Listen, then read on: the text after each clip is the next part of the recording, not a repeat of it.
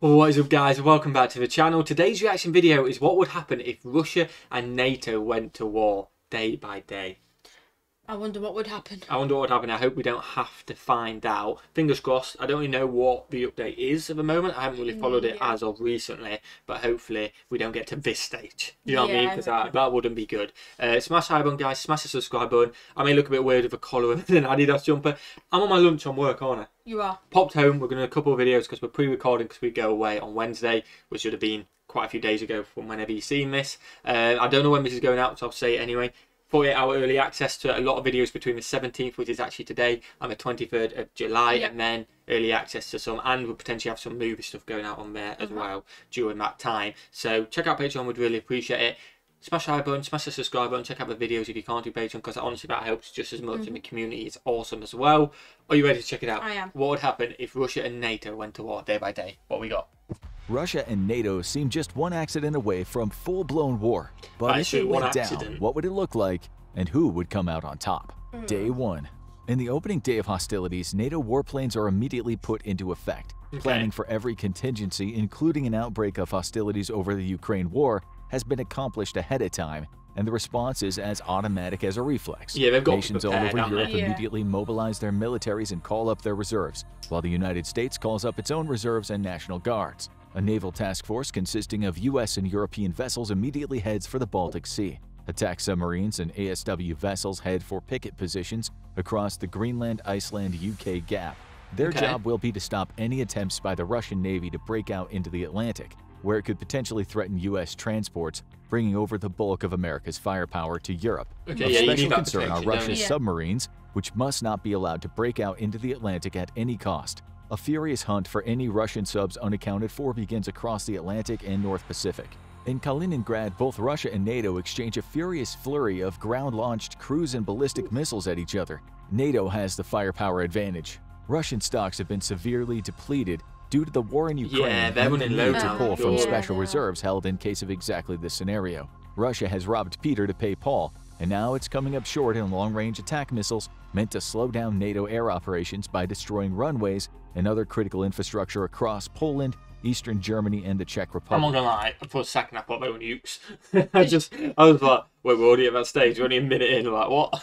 These sites are well defended by modern air defense systems, though, and lacking the ability to saturate NATO defenses, Russia's strikes inflict only moderate damage, slowing but not stopping air operations. Of greater effectiveness is attacks into the Baltic NATO members, destroying ports and other coastal infrastructure.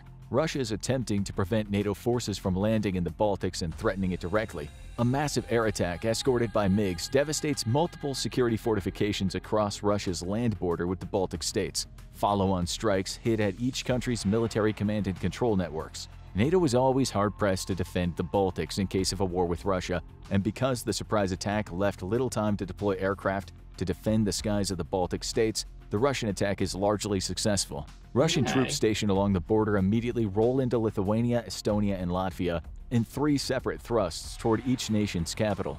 They only have a few days to secure the Baltics before NATO firepower beats it back. There's a quiet but tense peace in the north. Then again, once they've got it, it's a lot harder to then take as opposed to both fighting for it, if that makes sense. It would be interesting to know if there is a video out there just showing how, just how damaging the Ukraine war has been to Russia in terms of the supplies and all, because surely they've got to be severely handicapped now. Do you know what I mean? You'd think. Just from the year of fighting, they've got to be supplies have got to be a lot lower, haven't they? Newest member is poised to join the fighting. Not wanting to open up an even bigger front for the already overextended Russian army, Putin tells his troops to dig in near the Finnish border. He knows it would be impossible to win a war against NATO if he opened up another front line. Leaving a token defense force while focusing the rest of the army's efforts in the south is the best option for the crazy dictator. For now, neither side dares to cross the border, so a sort of truce remains in effect. Sweden, however, has the luxury of time and distance. A NATO aspirant, Sweden knows exactly which way the wind is blowing in this war and throws its support behind NATO. Its navy begins the hunt for Russian subs, knowing that Russian air power is tied up in the assault on the Baltic states and largely unable to threaten it. Week 2. NATO has every advantage against Russia, but many of its European members experience readiness issues. An air campaign against Russian air defense networks, radar installations, command and control nodes, and other vital security infrastructure has been slow to manifest. But once it does, Russia is immediately put into the defensive. Wild Weasel combat aircraft fly into the teeth of Russian air defenses. Specially modified and equipped with special-purpose weapons, these daring pilots are trained to destroy enemy radars and air defense batteries. These must be suppressed before the bulk of NATO air power can do its job.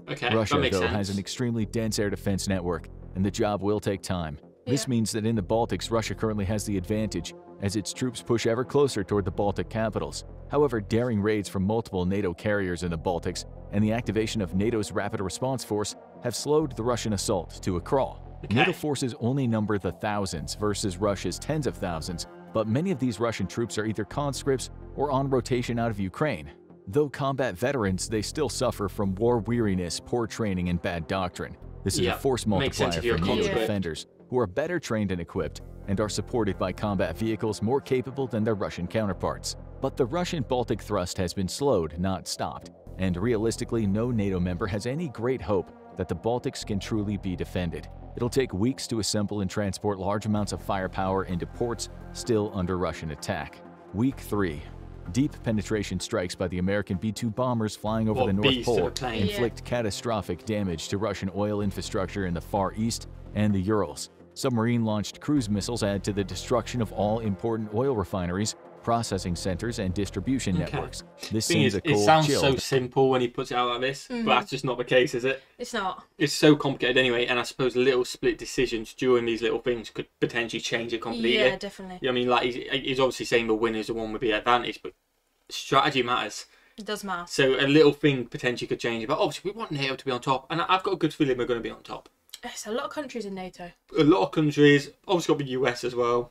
And the UK. Russia's flagging a little bit. Got the UK, you know, well, we're little superpowers. We're probably bark louder than we are, but bigger than we are. But you got the US and stuff like in it as well, and Russia obviously with the war in Ukraine a little bit more depleted. I feel like NATO got this. You got a good feeling. Yeah, good feeling. On the backs of Russian leadership, as these could just have easily been nuclear attacks. Despite dense air defense networks, only a single B-2 bomber is destroyed so far in the ongoing campaign.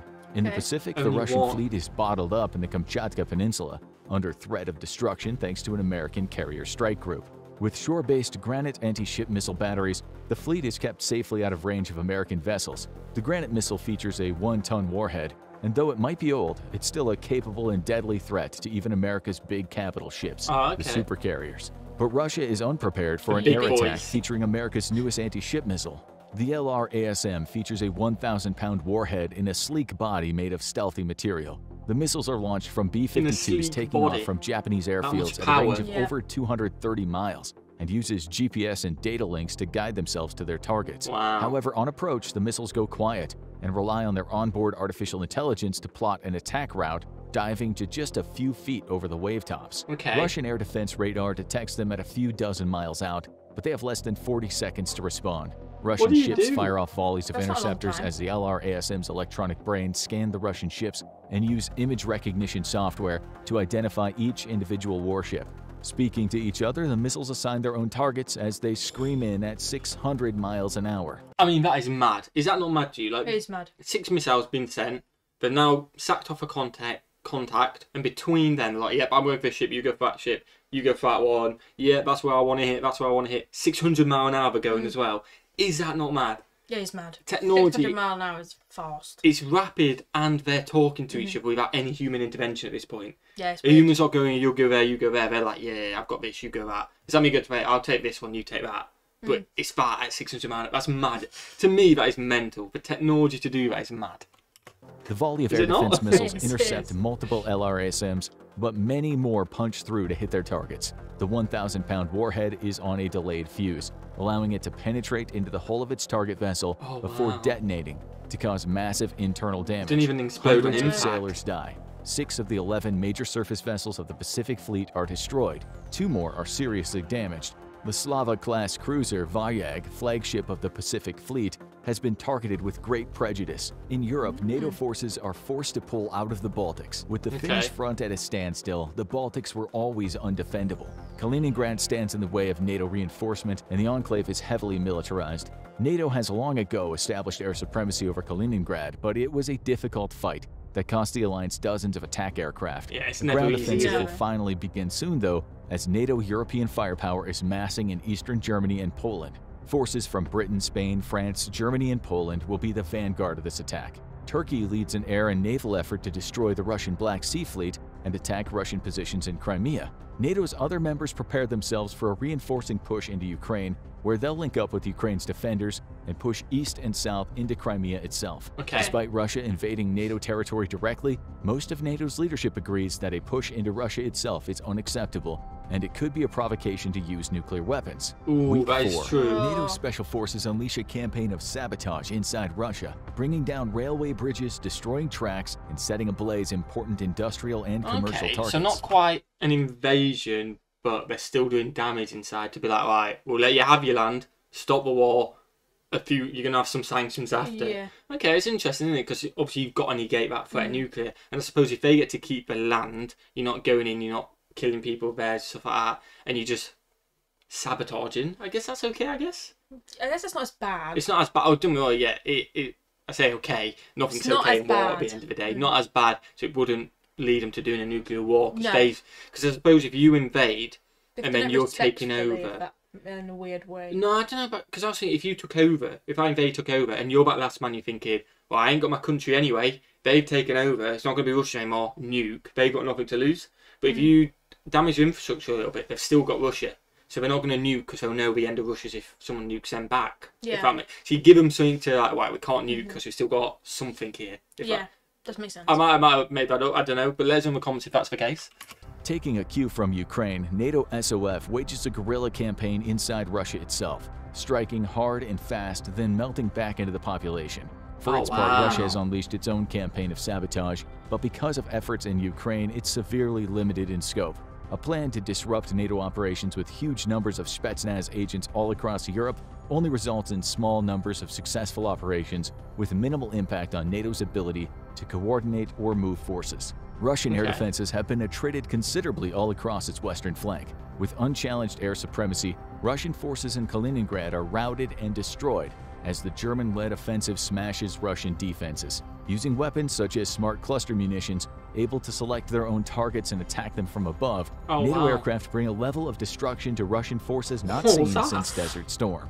NATO air losses are significant, but blunted considerably by the widespread use of stealth aircraft such as the F-35, which lead the air campaign. With their ability to network with other friendly planes, F-35s are able to get deeper into Russian air defense networks and then direct weapons launched by non-stealthy planes to their targets. Oh, wow. Russia's Wow. Air Force is swept So out can of the bypass sky. it. Yeah. The only real challenge to NATO is Russia's ground-based air defenses, which must be hunted down and eliminated one by one. Okay. With the sheer numbers of them, though, the task is a slow one, in turn slowing down the ground campaign. In both arenas, though, NATO looks to be superior in terms of doctrine, tactics, and equipment. Russia's only hope is to hold NATO in Belarus and the southern Baltics. Week 6. Russian forces are increasingly spread thin across Ukraine and the Baltics. Losses in combat against NATO forces are significantly higher than against Ukrainian forces. Russia Okay. rushes masses of conscripts to man large defensive works, supported by hordes of artillery, exactly the tactic used so successfully in Ukraine. Oh, But wow. unlike in Ukraine, Russia now faces the most technologically capable air forces in the world. American Wild Weasel aircraft systematically hunt down and eliminate enemy air defenses, allowing for aligned ground attack aircraft to swoop down on Russian artillery positions, while F-15s and Typhoons provide air cover. Russian troops, meanwhile, are being pummeled by precision artillery and special munitions launched from NATO bombers designed to destroy infantry in trenches. That's not what you Every want. single No, it's attack not what is you want at precise all. to within a few meters. Even in their trenches, Russian troops are not safe. Just minutes after each safe in the bombardment finishes, trenches. the rumbling of British Challengers and European Leopards is heard, descending on the defenders like an armored fist. Any Russian tank stupid enough to try to challenge NATO armor Stupid are enough. instead met by attack helicopters or strafed by ground attack aircraft like the vaunted A-10. Any that survive are easily destroyed by European tanks with far greater range, precision, and sensors. This is the combined arms warfare that Russia attempted and failed at in Ukraine. Okay. Week 8.